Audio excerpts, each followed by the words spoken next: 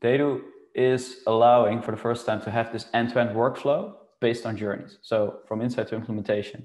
The next step, integrate all the tools you already use. Miro is mentioned, Gyro is mentioned, but also Typeform, SurveyMonkey. We're talking to Momentive and Usabilla right now to really integrate those services and to fill the journeys with these insights, and then use the opportunities, maybe even auto-suggestion opportunities. So we bring these two worlds together, from collecting the data and realigning the delivery teams around the journeys.